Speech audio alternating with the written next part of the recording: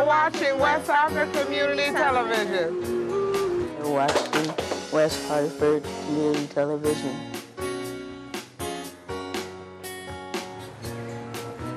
You're watching West Hartford Community Television.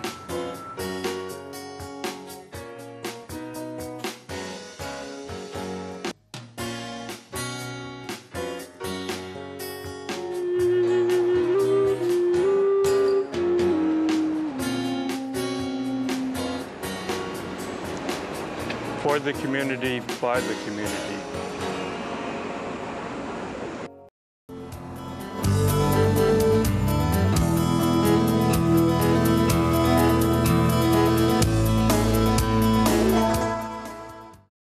Celestial greetings. I'm Janet Booth, a professional astrologer from West Hartford, Connecticut, and welcome to my program on astrology called Looking Up.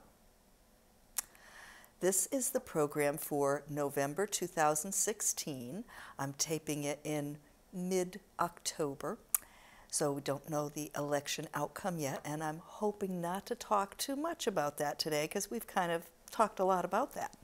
But I have entitled today's episode, A November of Extremes, and we'll get into what some of those extremes are a little bit later. But first, we start off by saying the beginning part of November does not look as rocky as the end point. So when I'm talking about extremes, yes, there may be some, but it's going to become even more extreme. So if it seems placid at the beginning, you know it's heading towards turbulent. If it seems wacko at the beginning, then you know it's going for off the charts. So what is happening in November 2016? Well, we look first at the October 30th new moon, which I may have discussed briefly in the October program. But I want to mention here that, as always, the sun is going through Scorpio in the first part of November. It enters Scorpio on October 22nd, and it stays until the 21st of November when it moves into Sagittarius. So our new moon is when the moon comes through the same sign as the sun and passes the sun, and that's when we have a new moon. So it's a new moon in Scorpio.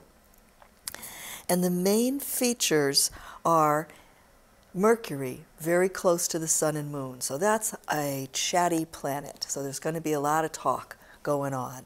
And at least until, and probably a little bit after the election, a lot of that talk will be about the election. And I expect somewhat it may shift after that to more things about economy and, who knows, stock market, commodities, interest rates, things like that, which are natural Scorpio topics. Scorpio is the sign that rules where money mixes and mingles. Banks, insurance, stocks, investments, mutual funds, taxes, and even money that is shared in joint bank accounts in a business or between partners, marital partners, business partners, and the inheritance, things like that. So those are all natural topics at this time of year. And the sun, moon, Mercury as a little trio is making a third of the sky called a trine, which is usually very harmonious, or it greases the wheels, it gets things moving, with the planet Neptune. Neptune is moving through Pisces for quite some time. It started in 2012, and it's going to be there for many more years. It's very slow. And Neptune has to do with non-reality. So we may see more talk about deception, delusions about deception, lies. It's a planet about confusion. So confusion about lies, what was truth, what was lies. There's going to be a lot of talk about that. And Neptune is also a planet about fears versus faith. I always say they're two sides of the same coin. And when our fears come up, we need to flip that coin over and look to see what is it that we maybe don't trust enough or believe in enough. And if we do, that will quell our fears. Now, Neptune has been traveling with something that's called the south node of the moon. And there's two nodes of actually every planet, but the moon is the one we mostly pay attention to. And what it means is an intersection between orbits. So the Earth is always going around the sun, but the moon comes with us. So it's going around the Earth as we're going around the sun. So there's two orbits, and they kind of intersect like if you put two hula hoops at an angle to one another.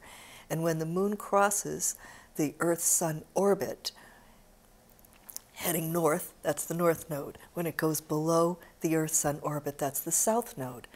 South node shows what do we bring into the current situation, or really what can trap us and hold us in the past. So with Neptune, by that south node, these are issues around fears, delusion, confusion. Those are our traps. This was particularly emphasized with the eclipse new moon on the 1st of September. So things that have developed in September and October are very highlighted now, and actually Neptune reaches that point of the end of its apparent backwards motion, which it's been doing since June 13th. It reaches that end on the 19th of November. Well, when a planet appears to change direction, and this is an optical illusion, that retrograde we've talked about, it comes to a stop called the station. Well, Neptune being slow, it stops in that station for a long time. Basically, it spends the whole month of November at 9 degrees of Pisces together with that south node precisely. So it gives us this sort of extra dose of looking at what are our illusions, what are our fears, where is our faith lying.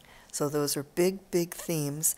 And Neptune and Pisces, its sign that it rules and where it's traveling, are both considered usually quite gentle energies. They are not the, excuse me, getting over a cold. So the voice is a little weak today. They're not usually things that get in your face or cause a big blow up or shake us to our bones. Those kind of situations or circumstances usually develop with Uranus, the shocking alarm clock, or Pluto, the planet of total transformation and change. So, like I say, the sort of beginning part of November, kind of calm. The South Node and Neptune are exactly together on November 3rd, but they're really kind of hanging out together from some point in October and all through November.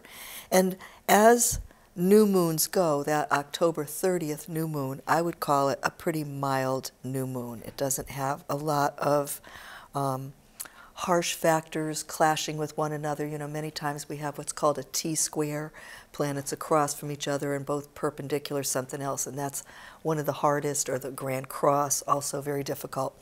None of that for this moon cycle. The next moon cycle that comes in on November 29th, it does have a lot more of the friction going on in it, and we're going to see that the Sun and Moon at 7 Sag are making almost an exact 90 degrees called square with this Neptune, which is still at 9 degrees.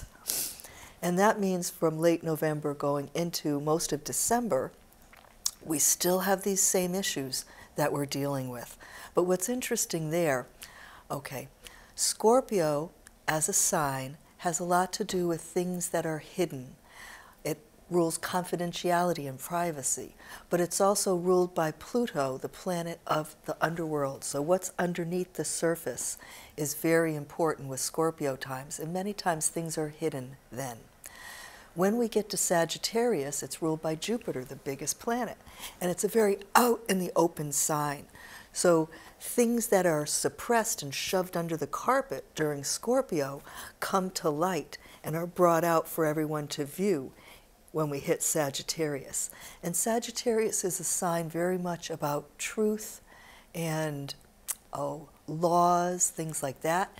And currently this year into next year, and I think even into a little bit 2018, but certainly in most of 2017 and 16, we've had Saturn in Sagittarius. Well, Saturn's the planet of karma. It says we get back what we put out. So if you're going to put out lies, you're going to get back lies. Or if you're going to put out confusion or fears, you're going to get back things that emphasize your confusion or your fears. When Saturn's in Sagittarius, it says we have to have reality check, Saturn, a reality planet, a manifester, about things that are considered common knowledge. Sagittarius is the sign that rules all forms of the media. So we have things being exposed that were kind of hidden, like say emails are something that's ruled by Sagittarius. It's long distance communication. So we've got the truth coming out about what's in emails from WikiLeaks, things like that. As I'm taping today, that's a big topic. So Sagittarius, we're going to see more emphasis on that as Mercury comes into Sagittarius.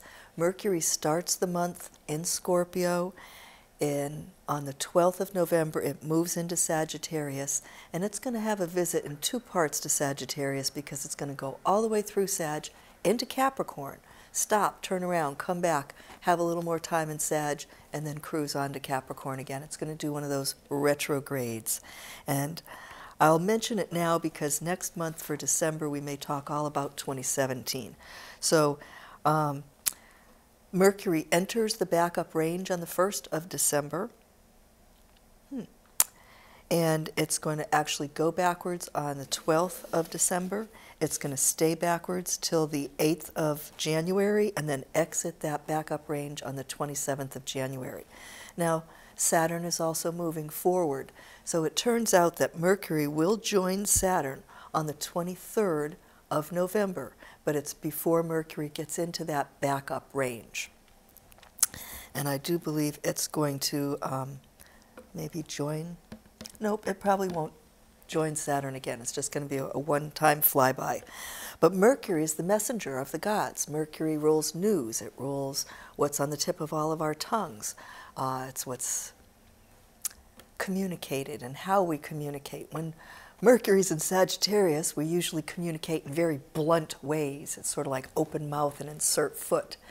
And that's very contrasting to when Mercury's going through Scorpio, and it's all about, well, what can we conceal from other people, or how much should we reveal? Hey, guess what? It's all going to come out. So forget about trying to hide anything. But again, Mercury in Sagittarius, I didn't mention the days when it comes back to Sagittarius are 4th of January till the 12th of January. So you might see some things that are starting up here in the second half of November that are going to be readdressed there in the first half of January. And even in your own life, not just in the news, but things that you're doing. You know, when we approach a Mercury retrograde, we need to be careful and, you know, proofread everything good, and certainly while it's retrograde, definitely. Because just otherwise there's things that are going to come back to haunt us that need to be corrected later. Okay, so Venus, around the same time that Mercury changes signs, is going to move from Sagittarius into Capricorn on the 11th of November and stay there until December 7th. Now, what's significant about this, Venus, while it goes through Sagittarius before it gets into Capricorn, Sag is an optimistic sign. It's usually very hopeful. And it's also a sign of international relations. Venus is a planet about diplomacy, so we may see something going on with diplomatic talks internationally leading up to that 11/11 date. And then when Venus goes into Capricorn, it's not an optimistic sign, it's a realist sign. And it says, well, tell me what the hard truth is. Even if I don't like it, it's better for me to know what it is and then be able to deal with it. And Venus is a money planet, so we're going to see things where maybe there's more optimism about money in the first part of November, and then that kind of comes screeching to a halt when we come into the second part of November. And what's going to be really tricky is that Venus is coming up to join Pluto. Pluto has been going through Capricorn for years. Capricorn is the sign about systems and organizations and governments, rules, things like that. It's ruled by Saturn, that I mentioned rules with just a few minutes ago. So when we see Pluto going through a sign like Capricorn, it says, I'm here to slowly and thoroughly change and alter all systems. Now, when we talk about things like structure and foundations and buildings, those are also ruled by Capricorn. And probably before Pluto is done with that sign, we'll have a bill in Congress that's bipartisan that funds a lot of infrastructure renovation. And that's perfect for Capricorn structure, Pluto transformation. So we may even see a little talk about that as Venus comes through, but Venus is usually considered a very good planet. The other one that's usually considered very good is Jupiter. And here's what's going on now. So Jupiter has come into Libra, ruled by Venus. This is a planet related to international things. It rules Sagittarius, so both Jupiter and Sag have international implications. And Libra, ruled by Venus, has a diplomatic side, like I mentioned before, with Venus going through Sagittarius, Jupiter's sign. So we have, again, a continuation or a longer term, because Jupiter's in there for about a year, a longer term time frame for countries to come together and try to get along better. Jupiter and Venus, they're called the prime benefics. The ancient astrologers exalted them and said these were always going to bring good things. Well, think of Jupiter as the biggest planet. It makes everything bigger. So if there's a problem, it makes that bigger too. Maybe it's doing us a favor. It says, oh, well, I'm going to make this such a big problem. You can't ignore it anymore. You got to do something about this. So Libra and Capricorn are signs that are at 90-degree angles to one another. And what's going to happen is here comes Jupiter in Libra to the 90-degree angle with Pluto in Capricorn. And this is where I'm talking about the extremes. Because Pluto is a planet of extremes and Jupiter is a planet of magnification. So it just says bigger and bigger extremes. When Venus hits Pluto, it's on the very same day that Jupiter makes that exact 90 degrees. I mean, it's strong coming in 87, 88, 89. It'll still be strong going 91, 92, 93. But the 90 is what we go, boom, that's when it's really hitting. And, oh, okay, maybe they're one day off. One day off. Jupiter square Pluto, the 24th, Thanksgiving. Watch out for extremes of overeating. Always true at my house. And the 25th is when Venus comes to Pluto, makes 90 degrees to Jupiter, and just kind of like activates that Jupiter-Pluto square. Now, we think of Friday after Thanksgiving as that big shopping day. Maybe it'll be bigger than ever. Bigger bargains, more dollars spent, possibly. That day has the nickname Black Friday, and that's because when we talk about a store or a business, if it makes a profit for the year, we say they're in the black. If it makes a loss for the year, we say it's in the red. So many years, I guess it takes till around those extra sales right after Thanksgiving for the stores to reach that profit level for the year and be in the black. Now, there can be another connotation to that. I believe we use the term Black Monday for one of the stock market crash days, and I don't remember if that was in 29 or 87, whatever. But it can have that connotation. And this is what I worry about, because Thanksgiving, the markets are closed. But Friday, the day after, the markets are open.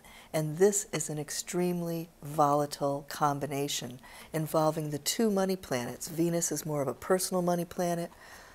Pluto, the collective money planet, blown to extremes in a difficult way, and we're still in this period of what I started talking about at the beginning. Neptune, strong Neptune, and Neptune is fears. What drives the market? Emotions. Fear one of the biggest emotions. And when people panic, they sell, even if it's not smart. That's what they do, they run. So I'm not sure, and I'm not a market analyst, I'm just looking at the astrology, but it looks to me like there could be some difficulties that bring us to a point of some panic sales around that Black Friday. Now, as this Jupiter-Pluto square is moving towards exact, on the 21st, let's see, I believe it was, of November, the Sun is halfway between the two of them, and it's going to be 45 degrees to one, 45 degrees to the other. The 45 degree, called the semi-square, it's just about as difficult as the square. So we also, that would mean the Sun and Venus are running at about 45 degrees to one another too. And that's fairly common, but they're banging into this slow planet, difficult combination. So if the 24th is Thursday, 23rd, 22nd, 21st, that's Monday leading into Thanksgiving week. My guess is that that's where difficulty starts to crop up, maybe even on the weekend. Sometimes when markets open, they're already on a downtrend from what's been going on with the Asian markets or something like that. So probably that Thanksgiving week, which only has 4 out of 5 days for trading, and maybe even a shortened day on Wednesday, I'm not sure, probably not. It's not a great week, unless you like to buy when things are low. So if you have some money set aside, or maybe you want to cash out some money a little ahead of all that mess going on, and then you can buy in. Full moons are usually a peak, and our full moon in November is on the 14th, a week ahead of that. So things kind of blossom and come to their height at the full moon, so that might mean on Friday, which would be 11, I don't think the markets are closed for Veterans Day, around Thursday, Friday, the 10th, the 11th of, maybe even, if Venus enters Capricorn the 11th, probably the 10th is when it might be the height of optimism and some market highs. So take a look at that. Okay, what else do we have here? Well, since I mentioned the full moon, I might as well look at that just a little more. The biggest feature is really the impending Jupiter-Pluto square. We have got a nice Mercury-Mars, 2 signs apart, called sextile, and that means kind of lively discussions and bright minds and good ideas. Mercury is in Sagittarius, so it's got kind of an astute intellectual side to it when it's not busy, putting feet in mouths. And Mars will have just entered Aquarius. It goes in there from 11/9 to 12/19.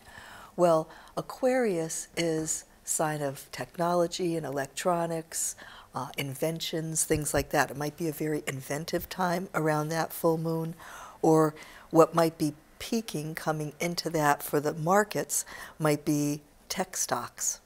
Might start zooming around the 10th, the day after Mars gets into Aquarius. So take a look for that. Hey, if you make a lot of money on this, you could throw some my way for giving you a little tip. Anyway, just kidding. So, we have all of the full moons now. We're in what I call a moon groove, and that's where the degrees of the new moons repeat from sign to sign for about 6 or 7 months, and the full moons do the same. So our new moons are repeating at 777, and the full moons are repeating at 22, 22, 22. So the October full moon was the boom, big one where we had the moon in Aries together with Eris and Uranus, and it was kind of women up in arms is what I was looking for at that particular full moon. And they weren't literally taking up, weapons arms, but that's around the time when big hubbub about all these allegations of sexual abuse by Donald Trump were coming out in the media. Whether they're true or not, no proof of that, but anyway, the allegations were there. And it got women upset all over the place, and, some women who were maybe independents or on the fence, or even Republicans after that, they say, well, they're changing their vote for the woman who's running. And I expected that this kind of meant a height of power of woman energy. And we have a woman candidate. Okay, so when we come to the next full moon, November 14th, the sun and moon degrees are not hitting against Uranus and Eris like they were. It's like 5 signs away, 1 sign away, mildly adjusting, oriented, nothing, no big whoop. So that kind of like dies down a little bit. But what is interesting, the moon at 22 degrees of Taurus, okay, there's something in astrology called the Sabian symbols, S-A-B-I-A-N. I think it was the name of like a theosophical society in the early 20th century. Anyway, an astrologer named Mark Edmund Jones asked a clairvoyant, Elsie Wheeler, if she would please channel an image for each of the 360 degrees of the zodiac. So he had a stack of maybe 3 by 5 or 5 by 7 cards. He wrote, 1 Aries, 2 Aries, all the way through, shuffled them up, and he'd hold a card up and she'd say, oh, a flag turning into an eagle, or whatever she saw. This particular degree is called a jewelry shop filled with the most magnificent jewels. So it does have to do with abundance, wealth, commodities, things like that. And so if I'm right that this is around that full moon, a time of maybe a market peak before a market decline, that would be very fitting. So let's see. Okay, I'll just mention a little bit more about how Jupiter rules Sagittarius, Pluto rules Scorpio. Those are our 2 sun signs during the month of November. And those are the 2 planets that are coming into conflict. So we have this big kind of standoff between forces of more darkness and hiding and forces of openness and truth. And that's what we're going to see some of around Thanksgiving week. Very exciting. So I do want to mention to you that on my website is a free download of what I call On a Page, 2017 On a Page. It shows the time frames for all the retrogrades. What you most care about might be Mercury, so you can come to astrologybooth.com, and it's in the study booth, and there's a tab for On a Page. And you'll also find information about my new 2017 Janet's Planets calendar, which will be available in November and going forward. It includes that On a Page, and 2018 On a Page even has in there. And it includes detailed information about all the new moons, full moons, everything that's happening. There's 2 more instances of Jupiter square Pluto. One comes up in March, and I don't recall when the other one comes up. So you'll find out that in Janet's Planets, and I'll talk about it more in my program. So come back soon and see me again for Looking Up.